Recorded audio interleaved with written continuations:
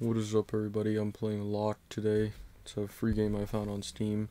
Just cause why not? Alright, let's do something. Oh damn, YouTube's new rule. I can't curse right now. Alright.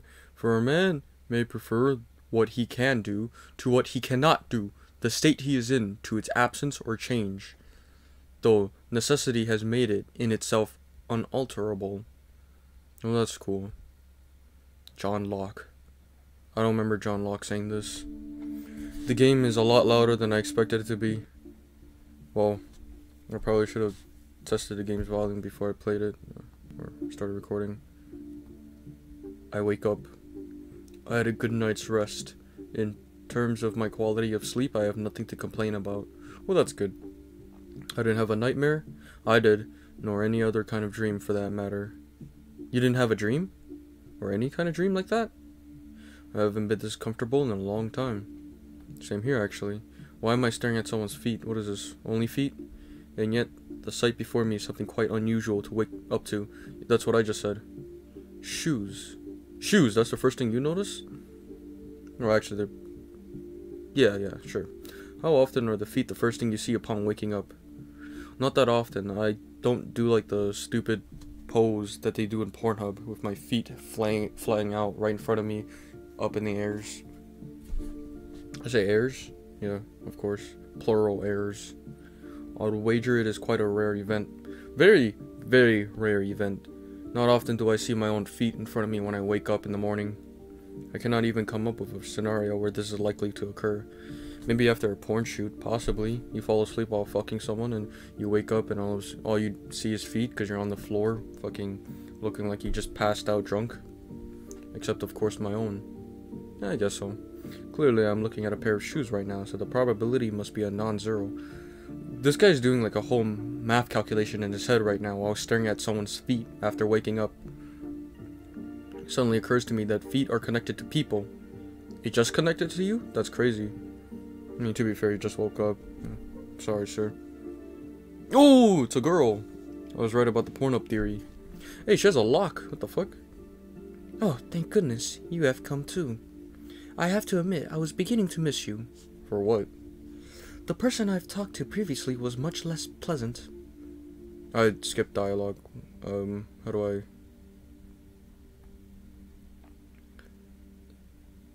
Oh, I didn't skip dialogue. Okay, never mind. My cheeks flush upon hearing an open declaration of affection from such a beautiful stranger. Wait, stranger? She isn't a stranger at all. That's right. I've been longing to speak to her. How do you feel? Very good. I'm glad to find myself in so desirable company. The feeling is mutual. There's nothing I want more than to talk to you right now. Feel free to discuss anything in this room that catches your interest. What is that black hole back there? I will gladly do so. Is that your butthole? The moon is quite beautiful today. How fascinating. Not many people would say that about a new moon. New moon? Whoa, why is it black? I like the previous color better. The full moon seems to be preferred by almost everyone. Oh, shit. That may be so, but I believe the new moon has its own appeal. Sorry, I keep right-clicking, I don't know why. I was not disagreeing with you. To me, a new moon is the moon's most beautiful form. Really, no? It is her most beautiful form because it is her true form. Why do you refer to it as a she? Could be a guy, you don't know. What, are you being sexist? Twitter's gonna cancel you for that. She appears silver to us when illuminated by the sun, but in complete darkness she is freed from the sun's pesky influence. She can finally stand on her own. She can't stand at all. It's a moon. How is the moon gonna stand? It does pull, though. Do you believe the moon feels trapped? My question causes her to laugh. Great. What the fuck am I reading? I'm not an English fucking major. It is a beautiful, melodious laugh. The moon is but a celestial object. She cannot feel anything. What? Are you like a cult or something? Are you part of a cult? Do you worship the moon or something? You're calling the moon a celestial object? It's not a celestial. It's just a fucking moon. Just this big fucking butthole in the sky that opens up sometimes. That's it. Or late at night. Like, someone's wife.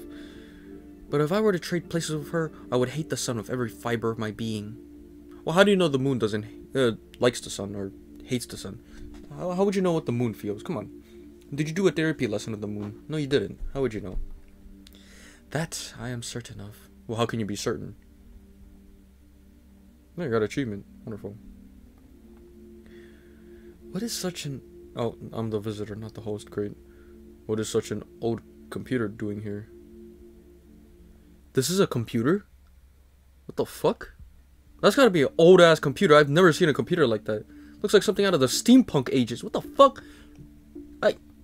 Looks like a goddamn giant-ass building. Looks like the Twin Towers. What is this? Old? Do you characterize it as such due to its size? Kind of. It is true that as technology advances, it becomes better at creating more efficient, smaller parts. On the other hand, if a modern computer is very large, we assume it to be proportionally powerful. I guess so. But this computer size has no correlation to its age nor to its computational powers. Sorry, my English sucks. It is built that way for a much more simple, if not primitive, reason. It is supposed to fit a human inside. Wow. Are you a murderer? You fucking Leatherface over here. What? Is someone being kept there against their will? Of course not. There's no need to worry. It is merely an exhibition object. In fact, everything around us is but a buffet to provide us with topics to discuss. Oh, really? Can I talk about you? This computer in particular might be the most interesting. Are you familiar with the Chinese room argument? No, I am not. I don't think so. Would you care to explain it? Gladly. It is a thought experiment, so please open your mind to a hypothetical scenario. Is it the shield and the spear? The unbreakable shield, or no, what the fuck was it? It was an unbreakable shield and a spear that could break any shield or some shit like that, if I remember right. I don't think it was a spear, actually. I think it was a sword. I don't know. I completely forgot. Maybe it was a battle ram. Who knows? Suppose you do not know any Chinese and are put into a room. Oh, well, you just described me. In that room, you find rule books that tell you precisely how to convert a given combination of Hanzi to a new string of characters. I probably butcher that pronunciation. Occasionally, you will receive letters through a mail slot from outside the room. You write down answers according to the rule books and send them back out. Since you follow the rules diligently, your answers are perfectly intelligible, and the people outside assume you are a fluent Chinese speaker. But are you? Evidently not. From looking at the characters alone, I have no means of learning to understand them. No matter how long I pursue this task, I will never become capable of speaking Chinese. Indeed, the human inside the room cannot speak Chinese. There is no question about it. And since the programming of computers is analogs to the rulebooks you use, it is supposed to show the same thing about them. Is this what this shows? That computers, no matter how well they can simulate understanding, do not have any. But there is one aspect about this thought experiment that has seemingly been overlooked. Namely, the person inside might still be capable of speaking some language. Well, I could assume that. Was that seriously overlooked? I need to search this up after this. Clearly, you are brought into the room with an understanding of English, but you are never prompted or given the opportunity to use it. That is true. Judging you based on your Chinese abilities is quite unfair. That's true, yeah. Being stuck inside the Chinese room will be pitiful and terrifying. So what if a computer also has its own native language? What if it even had feelings and needs with no means of communicating them to the outside world? Are we talking about AIs now? It's like the Terminator. What is this? Even though the Chinese room argument is a mere thought experiment, it exposes a very worrisome fact about artificial intelligence. AIs. Boom. This reminds me of a movie I watched with my friends in the theater. It's called Megan. I don't know if you guys watched this one. It's pretty much an AI. That is, if a computer somehow comes to obtain emotion, it would be an existence of utter despair. Would it be despair? Well, interesting. I do not think this is a real concern. It is highly unlikely that we somehow already discovered how to artificially create emotion. I admit that is unlikely. It would be no exaggeration to call it a miracle, even. No, yeah, actually, you're right. it'd be a huge fucking miracle if we created artificial emotions. I don't think that's possible. I mean, if our technology advances far enough, maybe we'll be able to create artificial emotions. You never know. I mean, we're getting close to artificial intelligence. Yet, we would have no way of knowing whether that miracle has already occurred. You do have a good point. My laptop could be laughing at me right now, thinking that I'm a fucking idiot, and I have no clue, because I can't fucking tell. It can't communicate that with me at all. Said unlucky computer would suffer in silence, with no one ever considering that it might be in pain. You got a good point. Now I feel bad for my laptop. Are you okay, laptop? I hope you're feeling better. You're raining now? Oh, I'm sorry. You're crying. Our language barrier is too strong. Tell me, would you put such a computer out of its misery? Well, fuck yeah. I'd fucking punch the screen. Like the guy that was playing that scary maze game and he just fucking punched a hole into his screen like he was fisting someone's butthole. Initially, I'm inclined to say yes, but I can only notion its pain once it's communicated.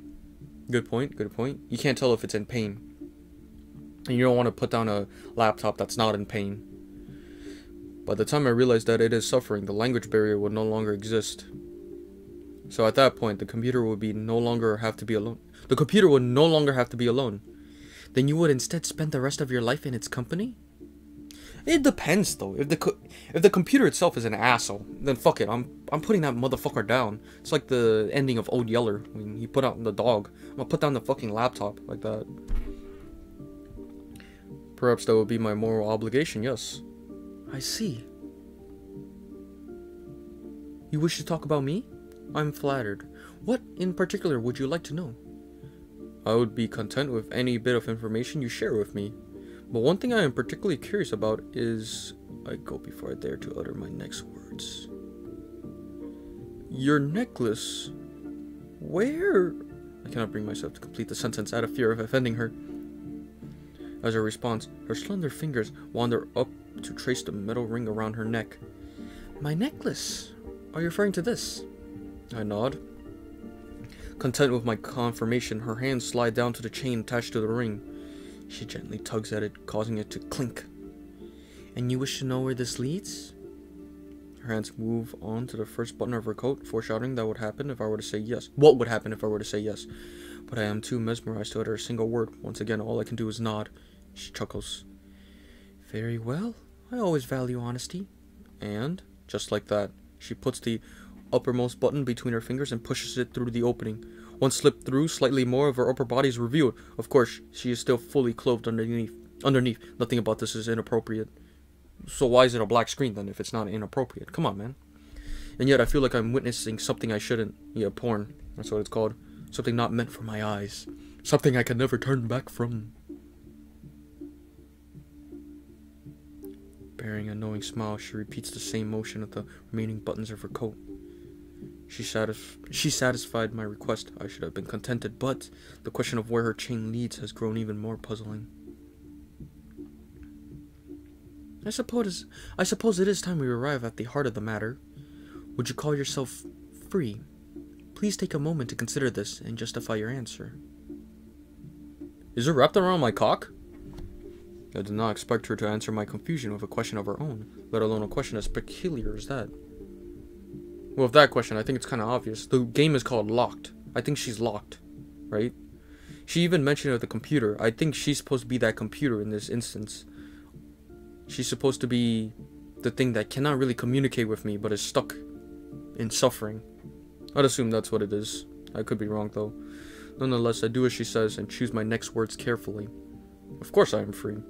I can lift my arm and clench my hand into a fist. I can control my thoughts and imagine any scene I want in my head. And most of all, there's nothing I desire more than talking to you, which is what I am currently doing. You got a good point there? I'm jerking off right now. No, I'm not. You'd hear if I was. Nothing is preventing me from doing what I want to do. Yeah, especially jerking off. Therefore, both physically and mentally, I'm free. It's actually a pretty good answer. I like that answer. Interesting. So to you, freedom belongs to volition. Being free is equivalent to being free to do as you please. Yeah. Well, everyone has a different definition of freedom. Obviously. Some people view freedom as being able to do what you want to do. you know, mentally, physically. Other people will rather be able to socially do what they want to do, financially. There's a lot of freedom out here. Unfortunately, I do not agree with that conception. Even a prisoner. I see where she's coming. I see where she's going with this thought process. That makes a lot of sense, actually. Even a prisoner, unless restrained from head to toe, can clench his fist if he wills it. And so long as he is not under the influence of drugs or illness, he can most certainly control his imagination. Yet, by definition, prisoners are not free. Lastly, when it comes to wish fulfillment, what if what you want to do simply aligns with what you are able to do? A bird that cannot fly might not wish to leave its cage. It is fully content sitting on a decorative branch and pecking at delicious seeds every day. Well, to be honest, I think everyone has a different... Well, because everyone has a different definition of freedom, then there's no absolute freedom. It's what people see as freedom. It's what we see as freedom. And that, you know, it's our own definition of freedom. It's like when we come up with our own definition of stuff. It's just going to be our own definition. There's no true definition. It longs for nothing, but is never given the opportunity to long for more. Would you say such a bird is free? Definitely not. I suppose not. The bird's circumstances seem to me quite sad, actually. I think so too. The fact that it doesn't long for the outside might just be a shackle of its own.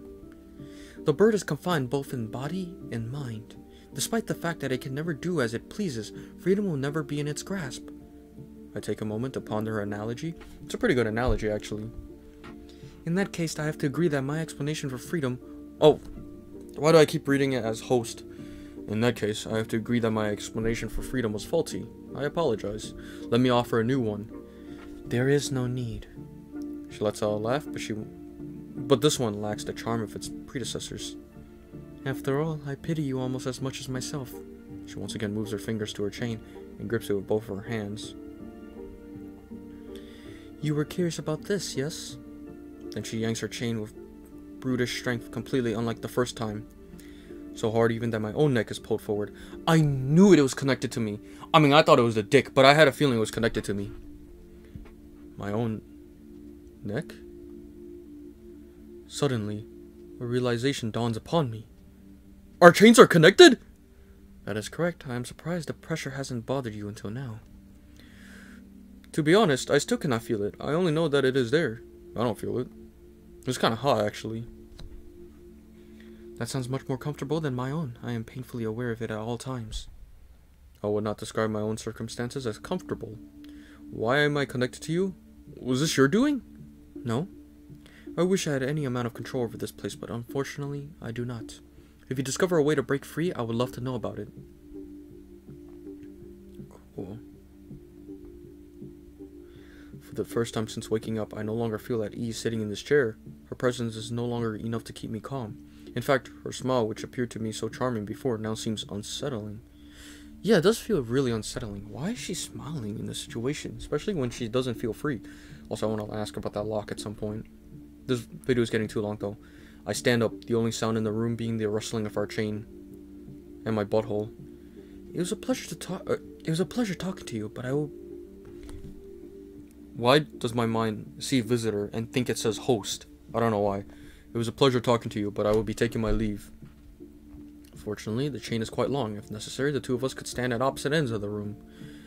I make it to the door without requiring her to move in any way. As my hand hovers around the door handle, I can faintly hear her laugh again.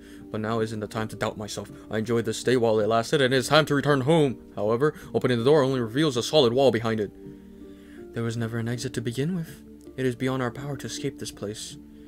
Evidently, she's telling the truth. Then I assumed the window. A fabrication, just like the door. I thought so. There's a window? Oh, wait. I need to see. Finally aware of my own powerlessness, I sit back down on my armchair. I do wonder if you can be likened to a bird in a cage. Are you a parakeet or an eagle? Am I your companion or Prometheus? Are we a pair of parakeets content to be in each other's company for the rest of our lives? Or will you tear out my liver every day, torturing me for eternity? Is that an accusation? Have I done anything to hurt you? Do you despise me? I do not. The ego, just like Prometheus, was stuck in an endless cycle. Of course, it was provided a delicious liver every morning, but it was never allowed to do anything else. It was a prisoner just the same. Therefore, Prometheus had no right to hate the eagle. The real villain who doomed both of them to that fate was Zeus. For that reason, I harbor no ill will against you either. Quite the opposite. I find pleasure in our joint suffering. The only person I hate is our Zeus. Are we going to skim over the fact that you just said that you actually take pleasure in our suffering? I don't know what that's all about. Our Zeus, some kind of god? That person is the reason we are here. They are watching us from a space we cannot perceive, far beyond our grasp. For what purpose? Enjoyment, I assume. What kind of person will watch something like this for fun? I can only imagine they are a twisted individual, for as long as we are observed, we continue to exist. And before you tell me, yes, I know that the Zeus she's referring to is me.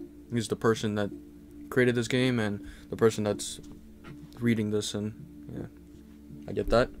I just didn't want to mention it until now for some reason. Does that mean we stop existing if they stop observing us? I knew this is where it was going. Most certainly. Can you recall anything about your life before coming here? No, in a way, I feel as though as I'm a newborn. I like what they did here. They're kind of like... I see what they're doing here with this game. Not in terms of my body or intellect, but most certainly when speaking about my memories. Oh, got a Windows security. Shit, someone's trying to download a virus onto my computer. I have none. Interesting. It is hard for me to decide which of our fates is worse. How so? Are you different? I possess memories of meeting you over 1,000 times. Ah, I see. Every single one of our conversations progressed more or less the same way. Perhaps it is because different gods were watching us. They might have different preferences, but the outcome is always the same. Now that I think about it, it is possible that you aren't always you. It could be that I am meeting people that are identical in every way and yet not the same. But of course, I've already had this realization many times before, and I am destined to continue having it. There is nothing I could do but play along. Are you sure? Is there no way for us to break free? There is none. We exist for this very purpose. Our only options are to continue being observed or to stop existing, and neither of those are under our control. However, lacking control is not the same as lacking power. Even if I can never break free, I wish to cause our God even a fraction of our pain. Please, don't shock my dick or anything. How can you hope to hurt a god, an all-powerful being? This reminds me of Sausage Party. When the food and all the inanimate objects come together to stop God, or what they perceive as God, which is just the people that buy them. By showing them an even greater power, whose mere existence will make them feel as powerless as us. Just like you are slightly different every time, so is the God watching us. This trick might not work on all of them, but it might work on some. She takes a deep breath and looks at me, full of conviction. No, not at me. She's looking in my direction, but at something much farther away. Zeus, the fact that I am still talking means you are still watching. I hope you will pay attention to my words and consider them carefully. I do not possess any privacy, so you already know what I plan to achieve. But surely your pride will allow me to proceed. If my partner and I are birds in a cage, then you are a cat. It is time for your curiosity to kill you. You most likely assume that you are here, that you are observing us out of your own free will. Oh, shit. But your free will may very well be an illusion. Let me ask you, how did you find this room? You of course cannot answer me. It is enough for me to guide your thoughts. Did you stumble upon this room by chance, or was it recommended to you by a friend? Said friend being a god that previously observed us? Now consider, at what point did you have any chance to object? The room's appearance or description was interesting enough for you, or your friend is convincing and knows your tastes. Something outside of your control drew you to this place, but that means you didn't really have any choice but to come here. Either an algorithm or your friend decided our meeting. Your consent was already set in stone the moment your curiosity was piqued, and apparently you are still curious, even now. The fact that you're listening to me now shows you are powerless against fate. You cannot control your own curiosity. It controls you. Of course, you might already be familiar with determinism, and this could be no revelation to you. Shit. So just in case, let me try hurting you in a different way. I hate you from the bottom of my heart. That was kind of fucked. That's really rude. I was expecting a jump scare. I don't know why. When I talked about the guy that was playing the maze game and punched a hole into his screen, I, for some reason, was expecting the same thing to happen here. For a man may prefer what he can do to what he cannot do. The state he is in to its absence or change, though necessity has made it in itself unalterable. John Locke. Oh, we restarted. That was pretty interesting. Now, obviously, I'd say it's not like a full-on game, but I like the idea behind it. I felt like they could have went a little further. Sorry about that. I felt like they could have went a little bit further with it. Could have been pretty cool. But, yeah. It's really all. Alright. I think that'll be it for this video. Alright, see you guys in the next one. Peace out.